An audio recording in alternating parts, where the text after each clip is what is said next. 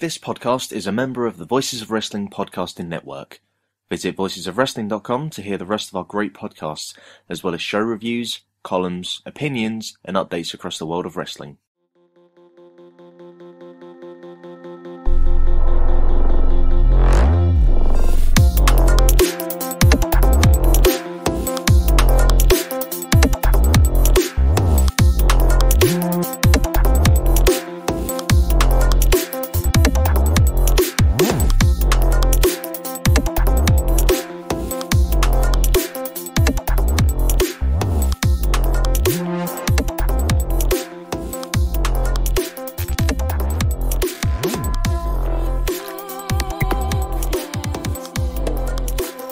Welcome to Eurograps Express. I'm your host Neil David, and we are back once again to talk about all the exciting events on the British and European wrestling scene. I've just made quite a big mistake, and this is really my own fault. There's no one to blame here but me, but I've just opened my phone and logged on to Twitter, which is just a mistake these days, isn't it? Isn't it amazing to think that Twitter used to be this integral part of being a wrestling fan? Or at least it felt like it did. And I know there's probably some of you listening to this saying, well, not for me. But when I was getting into writing about wrestling and starting the podcast and, getting into the Voices of Wrestling crew, and it just felt like a really important thing to be on. Like I had to be on it for engagement and to be in the know and to find out about things. But now it just feels like a burden, doesn't it? It feels like something that hangs over you. Like it's just, I have to be on it, but I don't really want to be. The only good thing about it is there's, a few people who DM occasionally, like, people who become friends, and, that's how we keep in touch is through Twitter and chat about wrestling, but that's about it. So yeah, I made this mistake of opening my phone and looking at Twitter, and OTT are doing some match announcements for their show in Wolverhampton, which I was seriously thinking about going to. Wolverhampton's not that far away from me. I think I could do the drive in a couple of hours. Never been, even when Fight Club Pro were doing their stuff down there, I never drove down. And I saw a match graphic, and John Moxley was on it. And I'm a big advocate. I'm not the only person, but I'm a big advocate for seeing great professional wrestlers live. Even if the match announced isn't necessarily an amazing one, an exciting one, you've still got to go and see these greats, because there's something completely different about that live experience. Wrestling is a live medium, and I'm a bit of a grumpy fella, to be honest with you. I think you picked up on this by now. I don't really like leaving my house. When I do go to a wrestling show, 90% of the time I go on my own. Could go with my wife. I could, if I grabbed an extra ticket, I've got a couple of mates who enjoy some live wrestling, even if they don't watch it sort of week in, week out. I could go with other people, but I just much prefer to go on my own. I don't know what it is. And I like to sit at the back, and as soon as that last bell goes, I bounce. So even with that context, even with somebody who, leaving the house is not something they enjoy, seeing certain wrestlers live is just an honour and a privilege, and you just get things so much more. Like somebody like Minoru Suzuki, who is obviously a next level wrestler on tape. He's not somebody who, needs that live experience to get over, but there's something about him walking past you.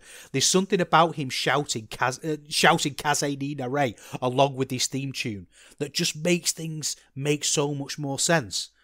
I mean, to the point where I've even been to see Minoru Suzuki wrestle Joe Coffey for What Culture Pro Wrestling.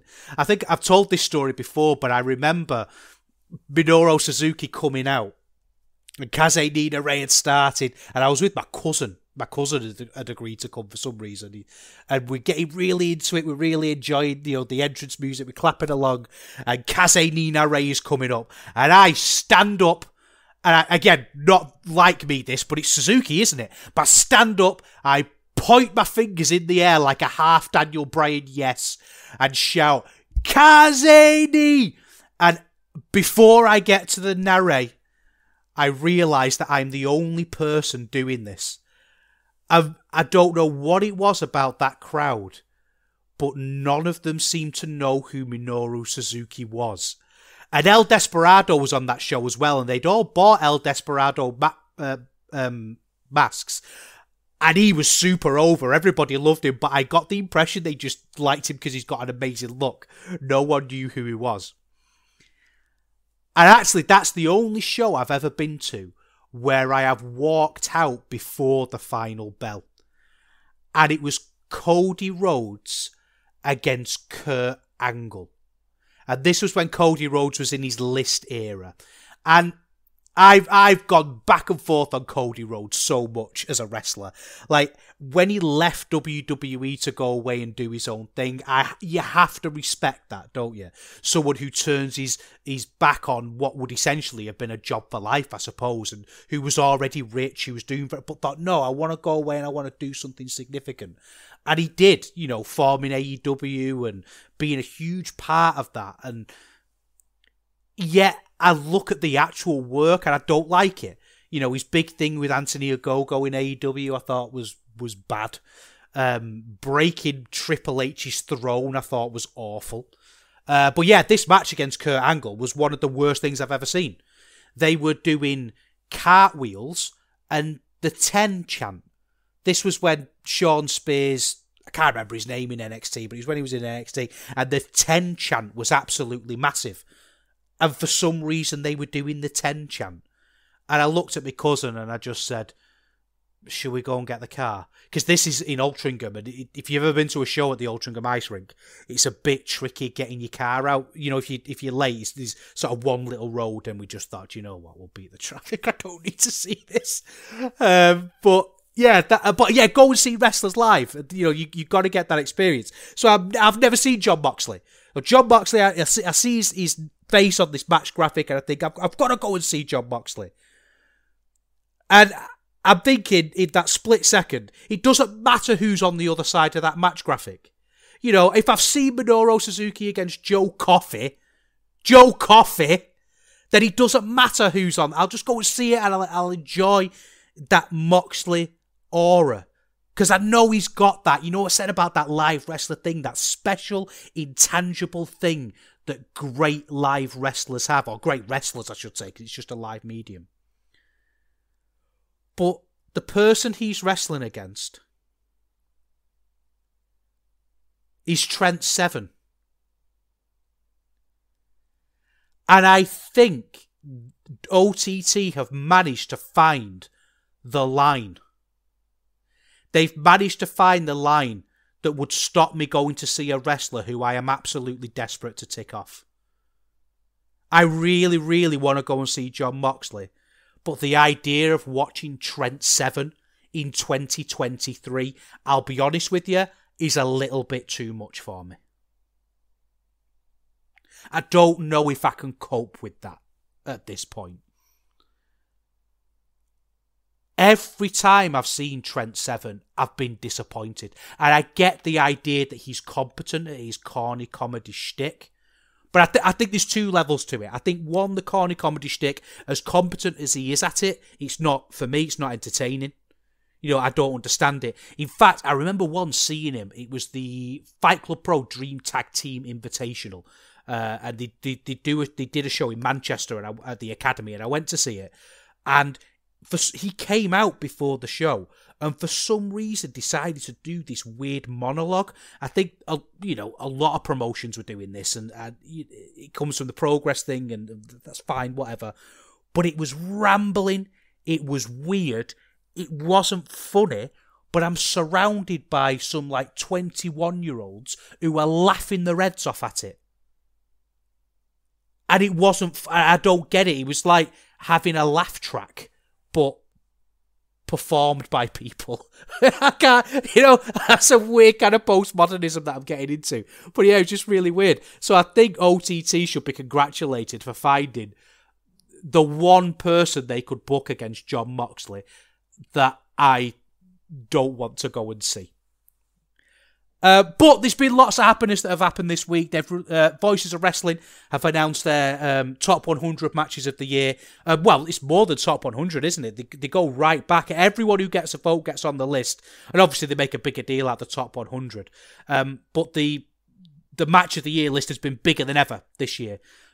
208 voters, 23 countries, 372 matches, 70 different promotions. And this, to me, and, you can think I'm biased, you can think, because obviously this podcast is on the Voices of Wrestling Podcasting Network. I write for them. I've been a member of that site as a contributor for a long, long time. But to me, this is the best match of the year list out there. I think what's great about it is that it's completely open to anybody in wrestling media. So as long as you're someone who likes wrestling enough to have taken that next step to start writing about it or podcasting about it, you're somebody who's dedicated yourself to watching as much wrestling as you can and finding the good bits and criticising the bad bits, tell Voices of Wrestling what you thought your best matches were.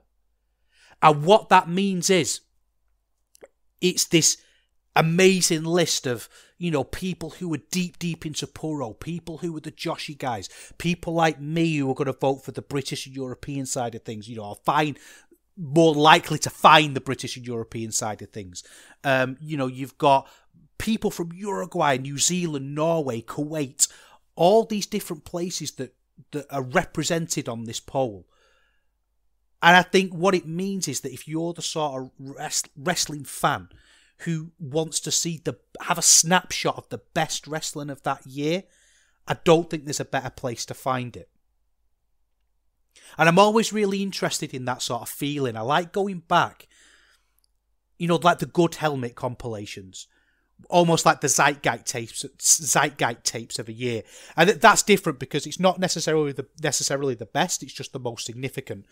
But if you want to get a snapshot of what that year was in wrestling, Good Helmet compilations are the way to go.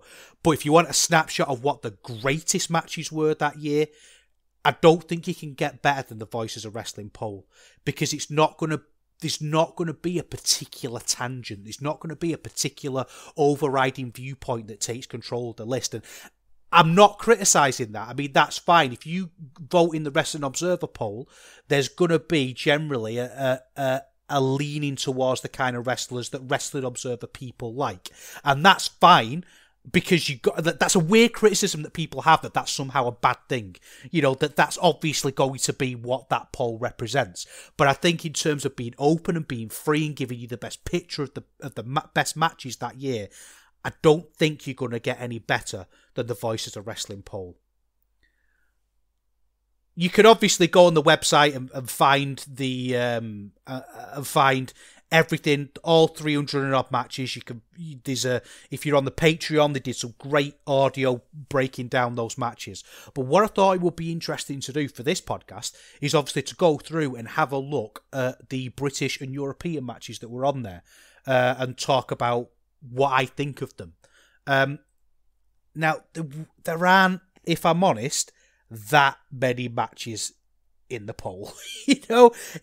I've not gone back yet and had a look at how it compares to previous years, but we've got 1, 2, 3, 4, 5, 6, 7, 8, 9, 10, 11 matches, which, okay, I think's fine. I don't think that's bad. I suppose 12 if you count Clash in the Castle, but I didn't. That came 11th, by the way. The Gunther versus Sheamus match, but I didn't put that on there because I just thought, I don't. It's an American promotion, and a big part of what they're doing is based on the fact that they're based in America and they're over here. So I don't think we can really include that as much as I'm desperate, as you can hear. I'm desperately trying to. So we got a few matches. It's a mix of Rev Pro, Progress, WXW, and a couple of other promotions. But I thought, let's go through them from the bottom, and we'll talk about whether I think they deserve to be on there, whether I think they deserve to be higher, what I think of these matches, basically. So the lowest rated European match was Dan Maloney against Mark True for Purpose Wrestling. It got 1/10th place vote. And long-time listeners of the show will obviously know that one came from me. Now, I know a lot of people use that 10th place as a spot to highlight a match that they think deserves to be on the list. And it's kind of become known as the vanity pick over the last few years. And I'm not sure I like that terminology, even though that's kind of what I'm doing here. I don't think people mean it in a bad way, but it kind of suggests that this is about me. This is about me wanting to show off that I found a deep cut, and, this is about a match that I think is interesting, but doesn't really deserve to be on the list. I don't think that at all with this match. I don't want people to think it's a vanity pick in that sense. A lot of my list, I vote with my heart. And in my head, I know that probably something like, Shingo Ospreay that didn't make my list, maybe if I completely remove myself from the match that I'm watching, it would have beaten this match. But then as soon as I say that, I just think, well, why would I remove myself? Why would I remove my gaze and my lens from my analysis of this match? And what I loved about this match so much is that I'd not heard of Mark True, I barely knew Purpose Wrestling, and they had a match that had me on the edge of my seat. And what this match gave me was that wonderful feeling of discovery, that wonderful feeling that I was getting in on something at the ground up and something underground and independent. Wrestling that's held in art space, which is basically a library that he's burgeoning and bubbling, and he's going to move on to bigger and better things, and I'm seeing it at its inception, and I'm seeing people absolutely dedicated to having great matches. Yes, the match on its own was great. In a vacuum, you ignore everything, all of that other stuff, it deserves to be raved about anyway. But then when you add that feeling onto it, that you're part of it in a weird way, and you let your heart kind of take the match in, it just elevates it so much. And this is a match that I've raved about. It's kind of been my hidden gem of the year. It's one that we do, the Secret Santa on Voices of Wrestling, where we all recommend a match to each other in secret. And I knew this was going to be my match to whoever I got, because I just wanted more people to see it. And I hope that it being on this list, more people do get to see it. And again, that's a great thing about the list, isn't it? There's matches on here that I've not seen. There's matches on here that I know I really want to go away and see. Like I watched the Jun Kasai El Desperado match because it was on this list. And I never would have watched something like that, generally speaking. So if you're listening to this and you've not seen that match, it's available for free on YouTube. Go and watch it. I really recommend it. Next one we had was Fuminori Abe against Masha Slamovich. This was 301. This was at the WXW shows that they do in a warehouse. This got 1/9th place vote, so maybe, this match was fine. It wasn't one that I remember, to be honest with you. I had to go back and watch it, which was a bit of a pain now that WXW now has moved over to YouTube. I'm used to it now. I think I prefer it, but we're going to talk about that later on, actually, so I won't do that now. This match was really good. It's intergender, which, okay, I know people have different feelings about that, so that's just something to be aware of when you go into it, I suppose. It was a good 10-minute match. I like the intimate atmosphere when the WXW do shows in their training area, and you've just got kind of one row of people stood around the ring. And it just gives things a really intimate atmosphere. But they're obviously a very dedicated wrestling crowd, a very passionate wrestling crowd. Lots of snapmares in this match. Abe likes a snapmare, and so does Slamovich, and they were doing constant snapmares and kicking each other. But yeah, I think this match is okay. I think if you've got WXW now, it's probably worth going out and seeking, but it's not one that I would have thought of for this list. Our next European match at 301, so same as the previous match, you got 1/9th place vote, was Charlie Evans against Cara Noir for Resurgence. I haven't seen this match. And I thought Resurgence were on IWTV. So I went on there to try and find this show, and I've not been able to find it. So I don't know if this is any good. I can't really comment on a match that I've not seen and am not able to see. It doesn't really let me phrase it another way. I wasn't overly disappointed when I couldn't find this match. Cara Noir, I think he stinks. I don't get them at all. I think he makes a lot more sense in DDT than he does now. And I know a lot of people who are watching DDT and seeing him for the first time are like, hey, this guy's pretty good. He's not, is he? He's rubbish. He's cringy, awful. Charlie Evans, I think, is about as average as it gets. So I don't know. Maybe, again, this was a bit of a live bump. I don't know anything about it. But if anyone does find a way to watch it, let me know, because I feel like I should. This next match at number 270, I'm absolutely kicking myself about this one because I completely forgot about it. And it's Gabe Kidd against Akira. And I'm wondering, if I'd have remembered this match, would it have made my list? Because I really, really loved it. This was Red Pro. Was it Epic Encounters, I think it was. And they just absolutely beat the living daylights out of each other, didn't they? Battered each other from pillar to post, slapped each other silly. I really, really, really enjoyed this match. And I'm like I say, I haven't gone back and rewatched it because I think if I do, I'd be, like I say, kicking myself to thinking that this should have been on my list. I remember thinking that match, it was brilliant, and I'm so annoyed with myself. I was annoyed with myself when I looked at the list yesterday when I was putting this section together, and I'm kicking myself even more now because that was a great match. Here's a bit of irony for you. Matched with it at 270, equal in the eyes of the wrestling world, was that Cara Noir against Spike Trivet match.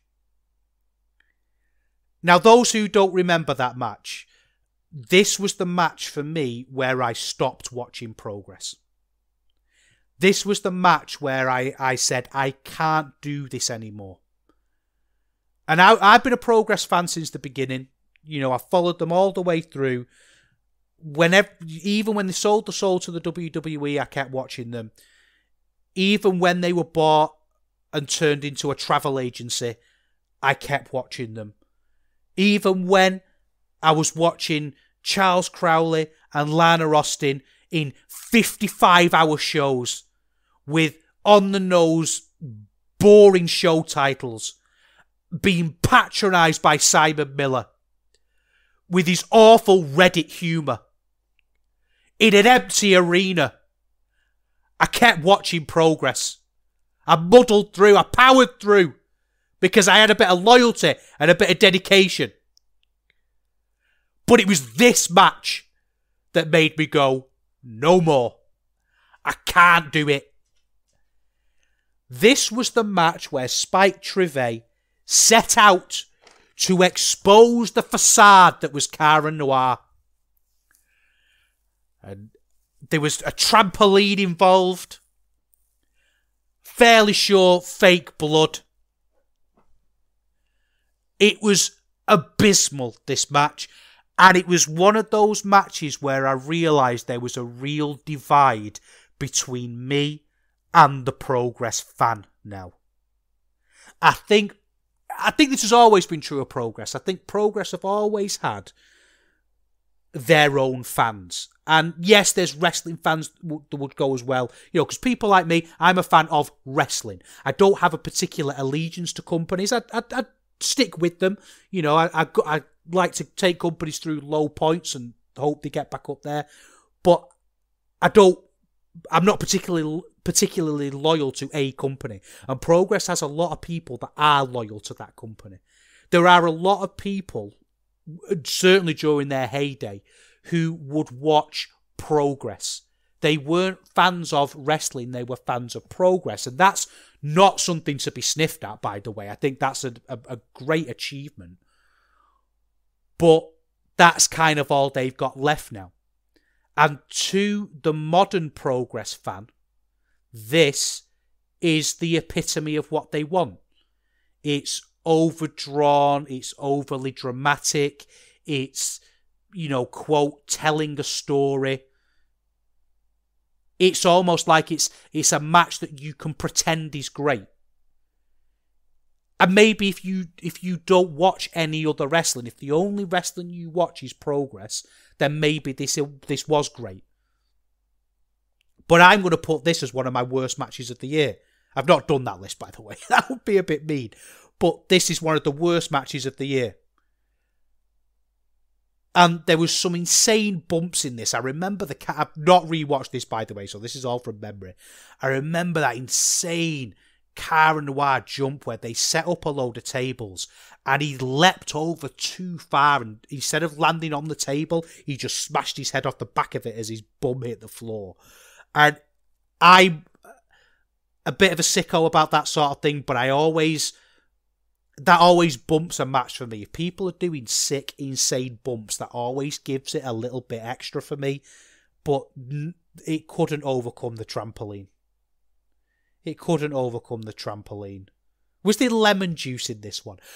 This was the year of lemon juice for Progress. It seemed like that was something that they were doing all the time. Like they'd get out the thumbtacks and then the lemon juice, which, unbelievable. Anyway, to say that was as good as Akira against Kid, I think that's a real line in the sand there, isn't it, for wrestling? Another Progress one at 184, 0121 Sunshine Machine against Smoking Aces. I did see this match. I can't go back and watch it now they've taken everything off the network, and I feel bad enough subscribing to the network, so I'm certainly not going to subscribe to Progress's on-demand service. Yeah, this was good. I like this match. I think this was significantly better than Noir against Drivet. I like all of those teams a lot better outside of Progress. I think all of those teams are better served outside of Progress, especially Smoking Aces.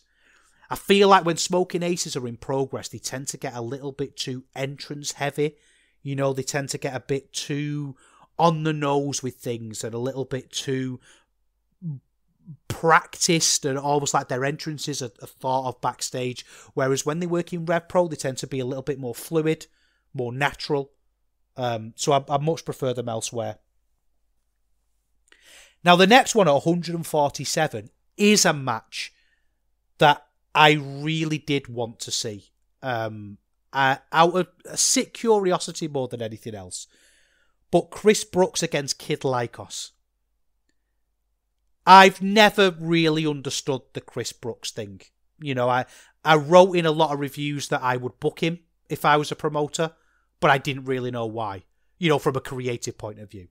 But it seemed like for that time, especially during the start of NXT UK, every show you went to had Chris Brooks on, and every show there was maybe 10 or 15 people in the audience decked head to toe in Chris Brooks merchandise who'd clearly come to see him. And that, 10 or 15 tickets, okay, but when you've got 200 people there, that's a fair percentage. He pays for himself, I suppose. And I always thought Chris Brooks was okay.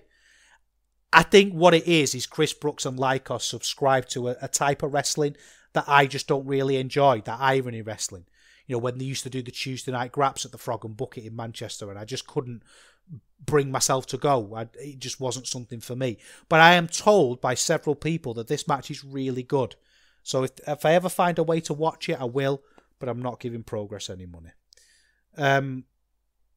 104 then, just before the list proper, we've got Abe and Shigehiro against Dreissker and Icarus from the WXW Tag League. This got so high because it actually got a first place vote. So this was somebody's match of the year. And again, that speaks to how good this poll is.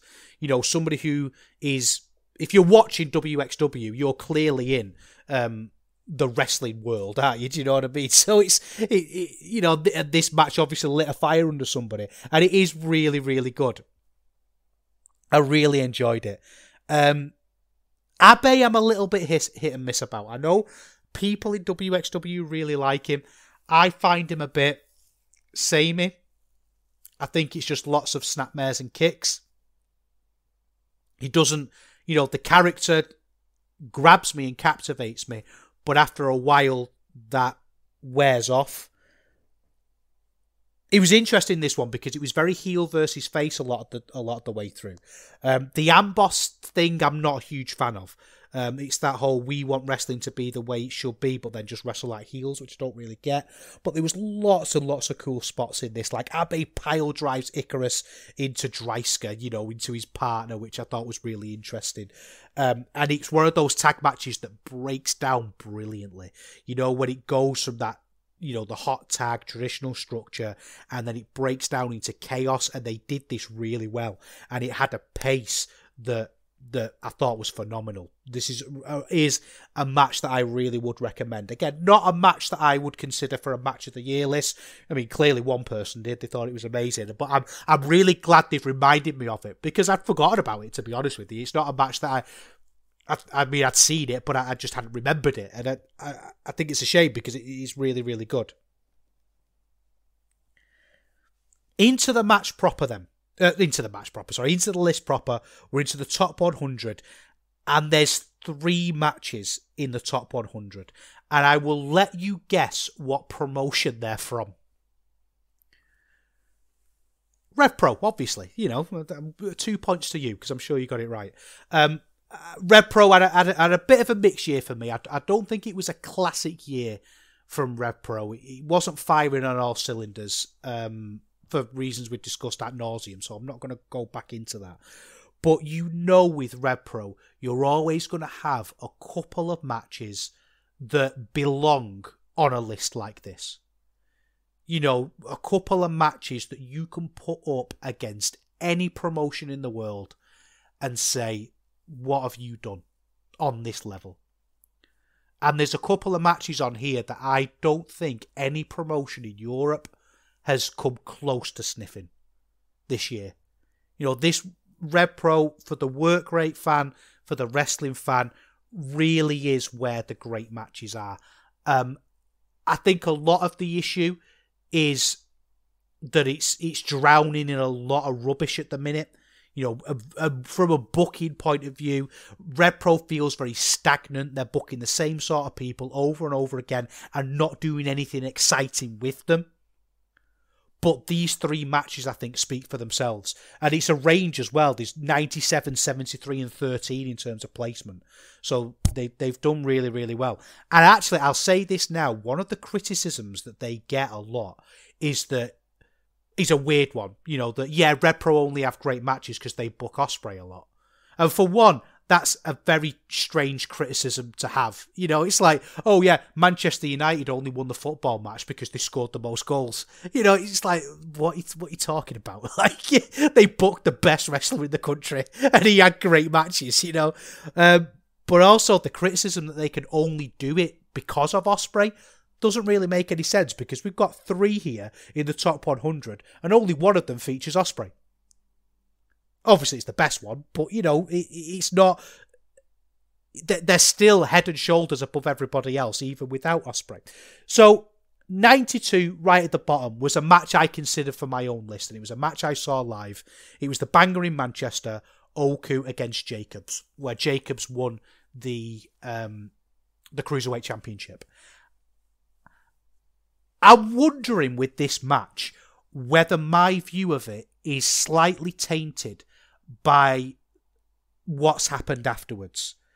That they've really messed up this Cruiserweight division needlessly. It's been booked so badly and Jacob's story has been sold in such a confusing way, whether he's going to be heavyweight or stay as a Cruiserweight.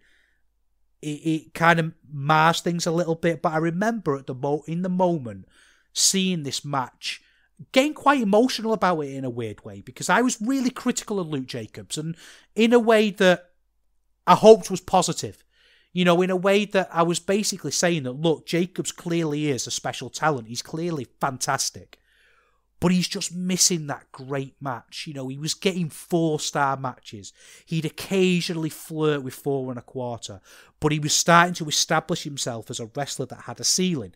And it felt a little bit unfair to criticise him of this, because he's very, very young. He was traditionally a tag team wrestler. He was only having this singles run because Ethan Allen got injured. So there was lots of other factors that made me second guess whether I should be so critical about him. But once this match happened, I realised that this was the match I've been waiting for him. This was the great match. And yet he had Michael Oku in there with him. And yes, I was there live, which might have given it a bump. But to me, I don't think they're excuses. I don't think that you can take away from a match because of that, because it was what it was. Again, the booking thing, you booked him against Oku, you get credit for booking a good match. And it was a great match.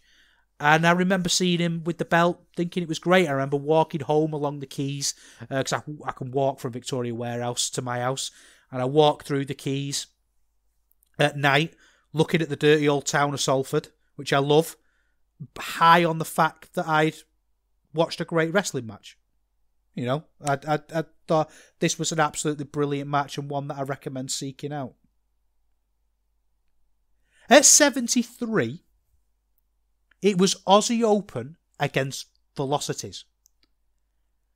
Isn't it weird how they had a few matches this year in Rev Pro, and those were matches that I was really excited about.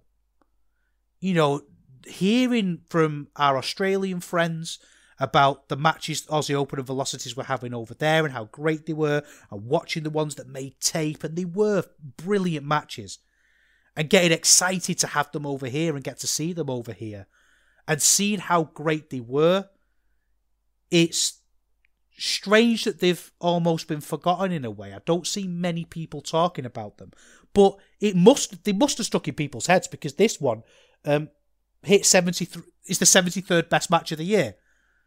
And I think sometimes, actually, that's a point. With a list like this, because you've got 100 matches, I think sometimes it's easy to sort of sneer and say, well, yeah, it's 73rd, it's low down the list. But out of how many matches is that? It's the 73rd. I mean, what percentile would that be? Top 1% worldwide? I mean, I don't know. Maths isn't my strong suit. But it's clearly done very, very well and stuck in people's minds. And it got first place votes, this match. It's got a 9 on Cage Match, 4.5 from Dave Meltzer, and I really liked it. These two teams wrestle really smartly. Velocities are a lot smaller than Aussie Open, and they have to worm their way out of things. They ease their way out. They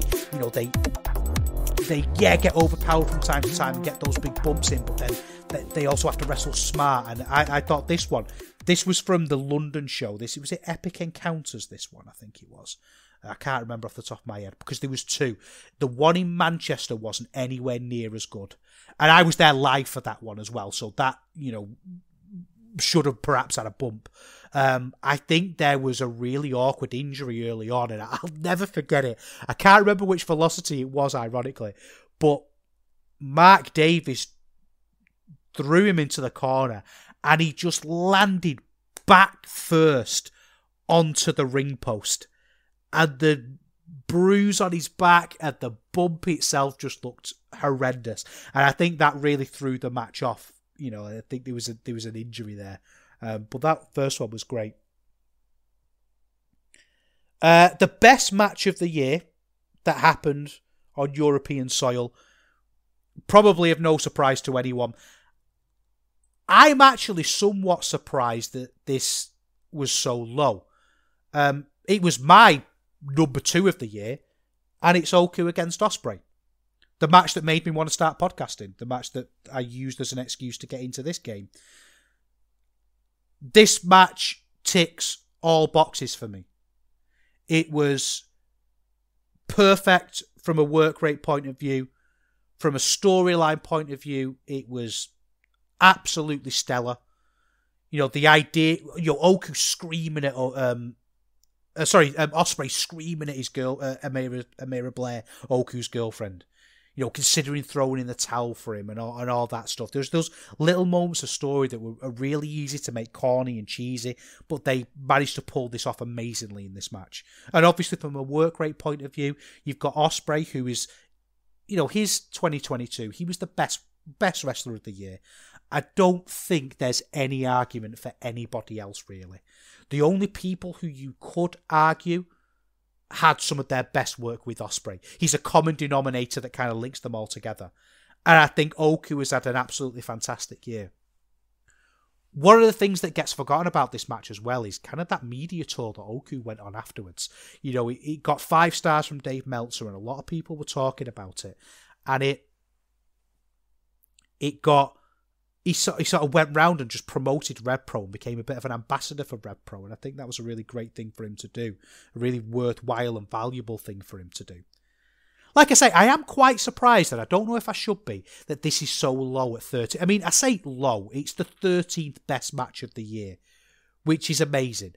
I wonder if maybe there's a recency bias thing, you know, because this happened end of Jan. It was, you know, this time last year around. I wonder if maybe that has affected its placement a little bit. You know, there are matches that people thought of that, you know, just more fresh in their mind, I suppose.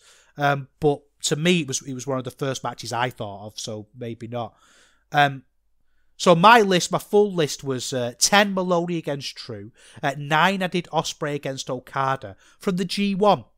And I'm seeing a lot of really weird debate about this one. A lot of people think that the G1 absolutely smokes the Wrestle Kingdom match, and a lot of people think that the Wrestle Kingdom match absolutely smoked the G1 match. I've got both on my top 10, but I've got Wrestle Kingdom match higher, which I'll talk about in a minute. Number 8, Aussie Open against FTR. Again, this is a New Japan match. I know it happened in London, but I just thought that was a really great match. Ospreay against Zack Sabre Jr., 2 British wrestlers. I'm always going to vote. I'm not always going to vote for it, but they're always going to earn my vote, aren't they? Because it's absolutely amazing. I had Sheamus against Gunther at number 6, another match that happened on British soil. Just a great, hard-hitting match. I had Briscoe's FTR at number 5. Then I had the Wrestle Kingdom match, Ospreay versus Okada at number 4. I just thought the stakes were a little bit higher. I think even though, you know, no crowd and all that, it felt like a little bit of a bigger event to me, which is what bumped it up. 3rd was Anarchy in the Arena. I love that. I talked about that last week, didn't I? Just that image of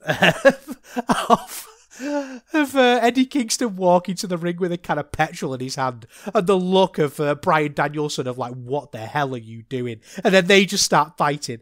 I loved the whole match, but that was the bit that got that over for me. I thought that was great. And then my number 2, as I've talked about, Oku versus Ospreay. And my number 1 match was the dog collar match, the Briscoe FTR dog collar match, which was my number 1. I wrote this list before we got the terrible news of Jay Briscoe's death.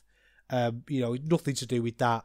I just thought it was a phenomenal match. You know, the kind of match that I'd like to talk about, but for some reason I've chosen to do a British and European wrestling podcast. So on that note, we should probably talk about some British and European wrestling. We're going to talk about the WXW joint show with Bodyslam Wrestling.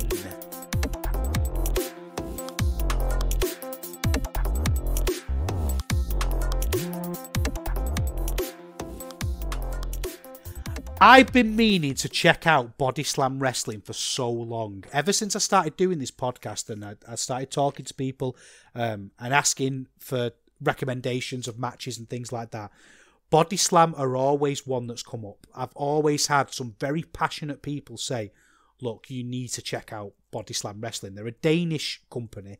And I've never talked about them before because a lot of their stuff makes tape, but it takes a long time for it to make tape. So you'll be looking at an event that's just uploaded and you'll realise that it's kind of like, I don't know, you're 6 months old. You know, something, it's not just a little bit, you know, it's kind of way, way, way out of date. And I just don't really feel comfortable reviewing things that are quite that old. But you know, that is what it is. But they've had this joint show with WXW, and I was really excited because essentially what that's done is it's given me the opportunity to have a good look at this promotion and see what they're all about. So this is my first experience of Bodyslam Wrestling. So it happened on the 14th of Jan. It was in Denmark, which I was really glad about, actually, because I want to see the home Bodyslam crowd. You know, it's strange, isn't it, when you're trying to get a feel for a promotion. And these joint shows are great, and something that WXW seem to do quite a lot. You know, that they'll do shows with another promotion, and I really enjoyed that. I think that's great. The first match we had was Bobby Guns against Emeritus, I think it's pronounced. Now, Emeritus is someone who you see quite a lot on Bodyslam posters, Bodyslam promotional material. Bobby Guns is obviously an old WXW favourite, you know, one that I've liked for a while. I can't hear his name without thinking of that Julian Chant match. You remember that? Guns, Bobby Guns, Ilya Guns, Bobby Guns, Ilya. I like the fact it's got, like, can any musician out there tell me what rhythm that's in? You know, because I don't think it's in 4/4, is it? Guns, Bobby Guns, Ilya.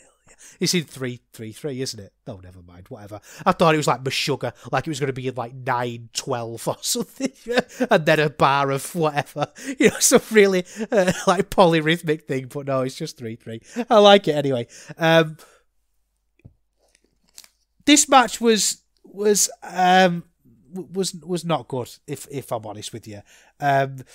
The grappling at the start was really awkward. It was very slow.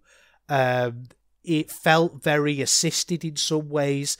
Like Emeritus was trying to do things that were a little bit beyond their ability. You know, you know, things like trying to jump up onto the head and flip out of things, which was fine, but they couldn't do them quick enough to make them convincing. Which really took away from things. Guns was great in this. I think Guns took control and was definitely the veteran here and definitely was the better wrestler. And he was really able to take control and work through this match to make it competent. You know, the way he worked the limb was fantastic. And actually, Emeritus, I pronounced his name about 15 different ways, so I apologise. But one of the things about Emeritus that I thought was great was their babyface charisma. And to me, that really overcame a lot of the shortcomings in the work, because he's not the best worker in the world. But as he's getting beaten down, even through the mask, you can see that babyface fire and passion really coming through, and the crowd were behind him, and I couldn't help but get behind him in that sense. You know, he was very much a whirlwind, very much something that kind of took me along with him.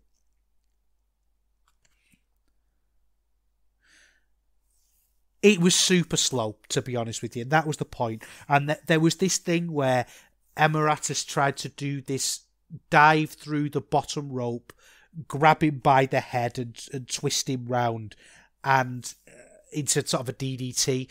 And it was so slow, it was comical. It's a spot that was done so badly that I don't understand why it's in his repertoire. You know, he ran towards the rope, he basically got on his knees, stopped, and then crawled his way out of the ring. I just think that's something that's not... You know, if you're going to do something that badly, then you shouldn't be doing it at all, really. I think that had a little... That really took away from the match. Next up, we had Robert Dreisker against Bam Bam Quad. The Arrows of Hungary were out for this because obviously Robert Dreisker and the Arrows have joined forces.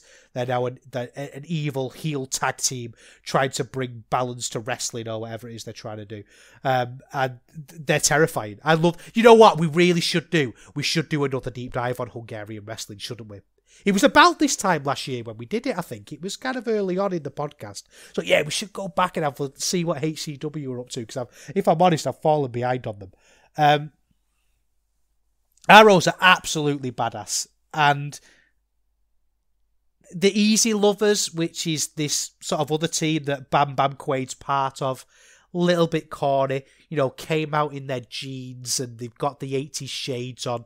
They look like Joey Janela Casualties, you know, that 80s retro thing, which I don't really like retro stuff, generally. Anyway, I'm a bit funny about retro things. I like going back and watching things, but kind of having retro stuff in the modern day, kind of like pixelated artwork in video games and that sort of thing, it turns me off a little bit. This was two big lads having a good grapple. I mean, obviously Robert Dreiska's huge, and Bam Bam was a big fella. Again, Quaid, little bit limited. You know, he wasn't somebody who I see particularly much in. Like, he was competent. You know, he could clearly be a good base. He could take moves very well. Just a lot of what he does is quite unoriginal, really. So you see things like dusty elbows. You're not seeing any moves that are going to particularly excite you or feel innovative. I mean, he seems very young, so maybe there's time to go, and there's, you know, space for him to grow, because there's space for every wrestler to grow and improve, isn't there? But at the minute, he's not somebody who I would be like, oh, this is someone we need to keep an eye on. You know, he's fine. Then we had a women's three-way. It was Baby Allison against Betty Rose against Alice Inc. Baby Allison, we obviously know from WXW. We're quite familiar with her. Alice Inc. is the big star from Bodyslam.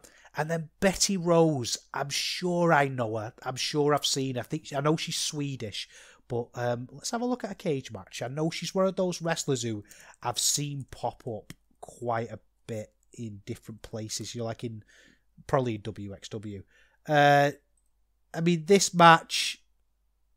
Oh, no, seems to be Swedish. Maybe I don't know her. I wasn't impressed with her anyway, either way. I thought her character was amazing. Her charisma was amazing. You know, she comes out and she's tall. She's built, but she's very intimidating, but got that big smile to her face, which is that I love that dichotomy sometimes in wrestlers. And they're clearly very, very happy and very happy-go-lucky. But if they wanted to batter you, they absolutely could. Unfortunately, this match there was too much poor work in it. You know, Betty Rose, very, very slow. You know, everything that she did was fine, but everything she did was 10 mile an hour slower than it should have been. Little bit confused as to why they chose to do a three-way with this as well, to be completely honest with you. It wouldn't have been something that I'd have chosen. It just felt very clunky. It felt like they had to adhere to those weird tropes that you have to adhere to in a three-way match, where somebody falls out of the ring, where two work. I liked Inc. And I liked Allison. There was a great spot in this where Alice Inc. was showing Baby Allison how to do a better kick on Betty Rose. I just thought it was a cool spot. She was saying, "Oh, no, don't kick like this, kick like this." You know, I thought that was really good. But generally, this match was pretty bad. So we got 3 for 3 of not being very good matches. But luckily, the show takes a bit of a turn with this next match. There's some things that I don't like about it, but we start to see an improvement. We've got Peter Olisander against Maggot. I've always been really conflicted about Maggot. I think he's really good. I do like him quite a lot. But he's on that tightrope into between good and bad kind of corniness. Do you know what I mean? He wears the crown of thorns, and he's a bit edgy, he's a bit gimmicky. You know, he's got that sense and smell of the gimmick about him. I don't know. But then I watch him wrestle, then I think he's really good, you know, so I don't know, maybe he's on the right side of it. Peter Olisander, the gimmick's awful. The gimmick stinks. He sees himself as a prophet, but the commentators were telling us that he's lost all of his followers, and he brings a book to the ring. Again, it's that stench of the gimmick, isn't it? It's just, I don't know if this is too much for me. It's a bit corny. It doesn't feel real. It doesn't feel like wrestling in the way that I want it to.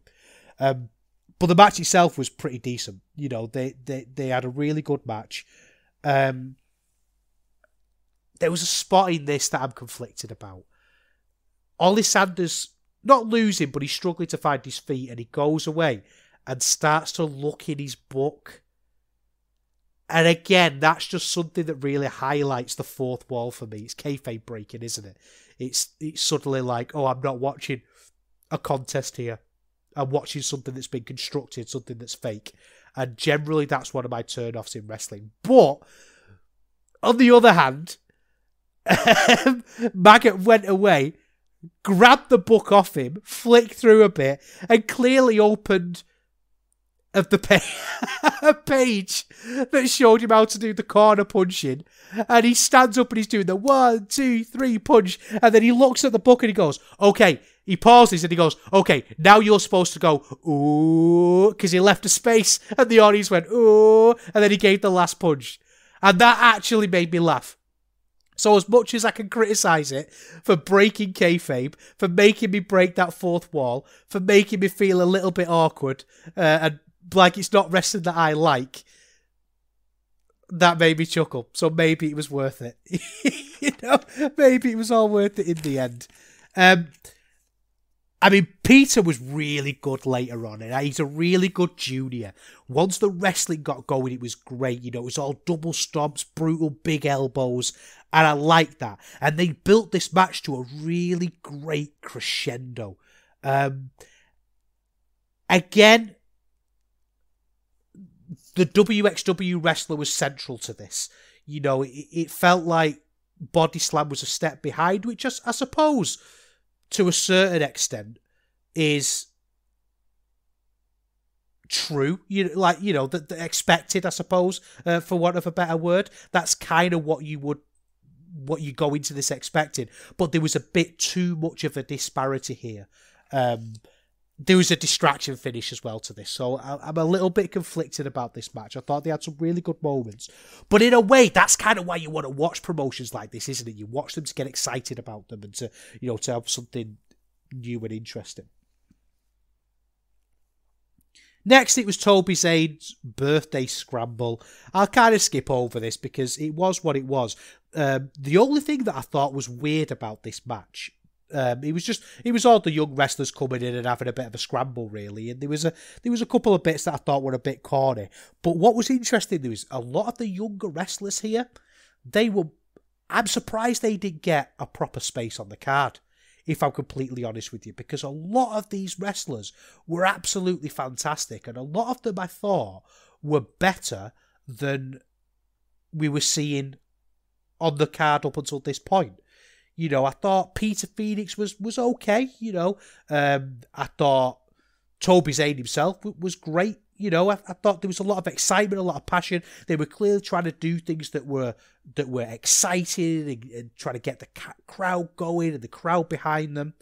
So I thought it was a little bit strange that they didn't include that here. But, there you go. It's what it is. Next up, we had Ahura against Carlos Zamora. Now, Zamora is the Bodyslam champion. I really liked him. I was impressed with him. He had a good entrance. He had some reality to him. He's a very good-looking bloke. He's somebody who came out and had a sense of, right, I'm here to have a serious wrestling match. Zamora, on the other hand, was a little bit... Sorry, Ahura, excuse me, on the other hand. I'm going to do that all the way through this match, aren't I? I can sense it.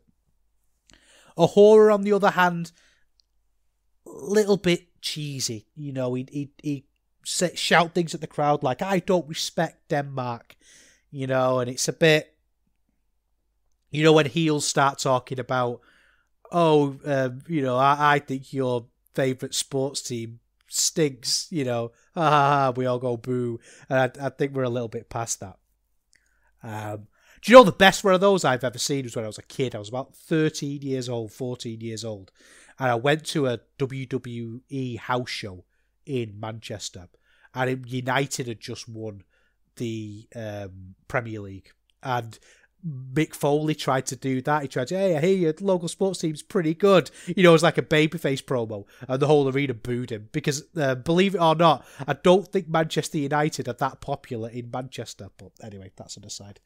I thought this match was really good. You know, Ahura did a huge spinning dive straight away, and Zamora did a dive himself straight afterwards. And I thought, right, we're on here. You know, we've got two wrestlers here who are going to really try and put on a show. You know, they realise this could be a big thing for Bodyslam. This is going to get them some fresh eyes on them, and they're going to really go for it. And I respected that, and I thought that was really good. This match had a great pace to it. You know, Samara dodging and kipping up, and it had just a rhythm that really good matches have. You know what I mean? Like the way good matches just have that pace to them that keeps going and going and going in a kind of a rhythmic way, but in a way that kind of takes you along with it. And it had that. The work here was really competent all the way through. I thought Carlos Zamora was a really good wrestler. He's the best wrestler from the Bodyslam roster that I've seen so far. I can see why they've made him the champion. The only bit in this match that I thought was a little bit weird is I'm going to say balcony, but it's not really a balcony. If you see a screenshot from the show, the ring's got kind of an elevated area behind it with a guardrail around it. And they went up there and they were wrestling. And the way they kind of filmed it and the angle that they used sort of gave the impression it was much higher than it was, which was weird because maybe this is a me problem, because I've been watching it the whole time. And I knew how high it was because I'd literally seen it. But when they did the move where Zamora threw Ahura off it and they panned out and reminded me just how low down the balcony was, it kind of took me out of the match a little bit. I don't know why. It made me feel a little bit like, oh, like it was a bit comedic. You know, I just wouldn't have done that balcony spot at all. But the match itself, I thought, was really, really good. Like I say, it had a great adrenaline to it. There was a bit with some reverse pile drivers that was great. I thought this was a really solid match, and I think if you're going to watch one match off the show, maybe this one or the main event. I'm glad this happened because if I'm completely honest, by this point, I was perhaps ready to handwave Bodyslam a little bit. I wasn't seeing much in them that was going to make me really want to invest in them and get them going forward. But this one got me, to be honest, this match. Next up, we had the Arrows of Hungary against Randerspan. I don't need to talk about how much I love the Arrows of Hungary. And to my shame, I realised that I've not seen a match of theirs for a while. I've been sort of dipping in and out of WXW where they've been working a lot, and I've not gone back and caught up with HCW yet. But this show was the reminder to me that, hey, you really need to go back and catch up on these guys, because to me, they're one of the most criminally underrated tag teams in the world. I think they're absolutely fantastic. I don't know why Red Pro are booking them more. I mean, that might be down to them. I mean, sometimes we assume, don't we, that Red Pro could just say, you know, I want to book you and get them in. Maybe they don't want to go all the way to the UK. Maybe it's a pain for Brexit reasons or what. I don't know. But I do wish I was seeing more Arrows of Hungary, and I'm going to make that my personal goal for this year. Randerspan, I'm not sure if I'm pronouncing that right, but Randerspan and Adonis and Xander, they kind of have the party boy gimmick, which is fine. It's not really ever a gimmick that I necessarily get into. Do you know what I mean? It's not necessarily a gimmick. You know, it feels a little bit like a shortcut, doesn't it, to a gimmick? You know, the party boy thing. But they certainly got over it in this match because they were great. You know, they were really, really good. There was a little bit in this, and I'm going to get this out the way, that I think where the party boy gimmick went a little bit too far is when they do the dancing thing. So they had Dover from the Arrows of Hungary. They had one hold in each hand, and they're doing that wave dance move. And then Dover's looking shocked, like, oh my God, I can't believe I'm doing this. I wish I could stop dancing. And I don't want to do a shout about dancing on this show, you know, because I've done that too many times over the past year. It stinks, doesn't it? It's not very good. This was just a really good bit of tag team action in this. It was, yeah, there was a little bit of dabbing in, there was a little bit of dancing, but generally it was really great. Like some little moments with Icarus choking Xander and at the same time screaming in his tag team partner's face. Little bits like that. Hot attacks coming in, getting the energy up, that sort of thing. When it broke down, the back sort of 5-10 minutes of this was absolutely great. Xander was great on the edge. Arrows were great at letting them get that babyface comeback. Great breakup of pins and big dives, and it was really cool towards the end. I just think that gimmick needs to be calmed down a little bit. I think you could do it on your entrance, be the party guy on your entrance, but I think if it's easing itself into the match a little bit too much, then that's a little bit of a shame. So overall then, a bit of a mixed bag for my first look at Bodyslam, but there was enough there to make me interested and make me want to watch a little bit more. I think the big thing for them has got to be getting their shows up within a reasonable time. Because I noticed, they'll have a show at Christmas and it won't go up until months later. I mean, if I have a look on WXW, and I'm not sure because WXW, they've moved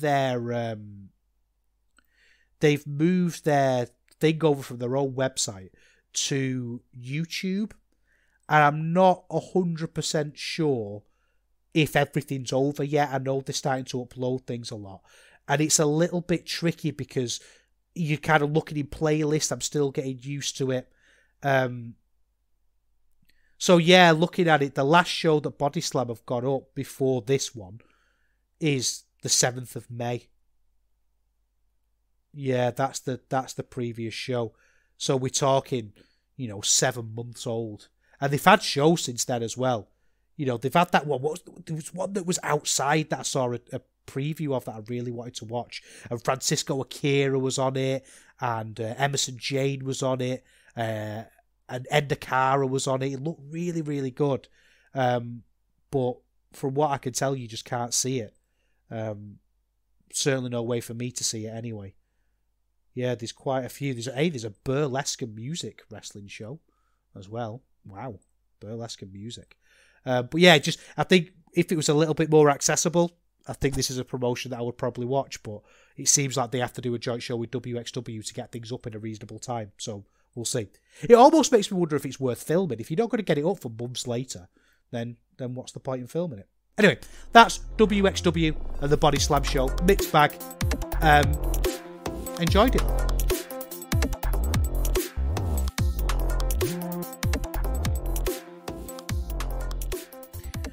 This may come as a surprise, I should say, to long-time listeners, but I've made a mistake.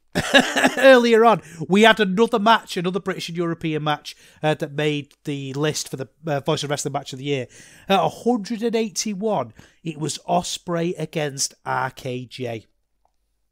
Now, I don't know if you remember my ranting at that match, but that was the match that caused me to upset my dog. I was shouting and ranting and raving so loudly that my dog got scared and went to his bed to hide from me, which made me feel absolutely terrible, and now I have to rein myself in a little bit. That was the match where there was lots of belt spots and ref distractions, and I found that really weird because didn't Meltzer give it 5 stars? But nobody else seemed to really like it. All the others, like the like the Oku match and stuff like that, it got a real buzz going from it. But I seem to remember after the match itself, not many people seemed to be buzzing that much. And then nobody seemed to talk about the match afterwards. I mean, it's come 181st in the list, so it's clearly stuck in some people's heads. But to me, that was a match that could never, ever be elevated to anything fantastic based purely on the ref distractions and the ref bumps and things like that. It really marred it for me in a way that yeah, it did. Meltzer gave it 5 stars. I've got the cage match open here. 8.68. What's that, about 4.5. I thought that, yeah, I really, really didn't enjoy that match at all. I thought it was really weak, and I think that's been a bit of a theme for Ricky Knight Jr. this year. I think he's ended up being a little bit disappointing for me this year, I mean, he's a wrestler that I love. I think if you're basing, things purely on talent, if we're basing it purely on what somebody can do in the ring, then, he's up there, isn't he? He's absolutely fantastic. But unfortunately, sometimes there's just often the booking with Red Pro hasn't done him justice. He never really seemed to get on that run after winning the belt. And yes, a lot of that was injury, and a lot of that was perhaps things that were outside of their control. But this title run's been a bit of a letdown, I think. I think what they need is a little bit of a reset for him. I mean, having a look through Cage Match now at his title defenses, we've got him beating Will Ospreay. We had the match against Gabriel Kidd in Southampton, which I thought was okay. And then the match against Yota Tsuji, and the match against Nathan Cruz, and the match against his brother. I mean, were any of them really great? I mean, the Yota Tsuji one was okay. I thought the Nathan Cruz one was decent. Have I got a feeling that was a replacement at the last minute? I thought the Nathan Cruz one was okay, but it's Nathan Cruz, so there's always going to be a ceiling, isn't there? But yeah, no great match there, is there? Which is a real shame, because you think Gabriel Kidd and Yota Tsuji really had a chance to set himself up for something really great. So I'm hoping, a little bit of time away, he can come back this year and have a great title run. I think that's ultimately what he needs more than anything, is that little bit of space. Okay, a little bit of a quiet fortnight this fortnight, so a little bit of a shorter episode. We're going to be back in 2 weeks' time. We're going to get ourselves caught up on WXW. They've got quite a few shows at the minute that I'm really excited about. We'll have a little bit of Red Pro to talk about. We should, hopefully, if everything goes right, have their Live in Southampton show and their Live in London 70 uploaded, both of which have got some pretty interesting matches on. A big part of this stuff for the Red Pro at the minute is this open challenge that they've done.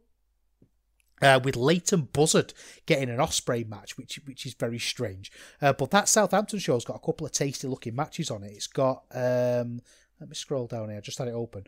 It's got Yota Tsuji against Leon Slater. That's a match I really want to see. And Dan Maloney against Luke Jacobs. They're finally doing that Maloney-Jacobs match. Now, the only thing that could ruin that match for me is potentially if they wrap it up in the bollocks. Like who's cruiserweight, who's heavyweight, all that nonsense. But as soon as the bell goes, it's going to be a fantastic match. All right, thanks very much for listening. I'll see you again in a couple of weeks' time for more about the British and European wrestling scene.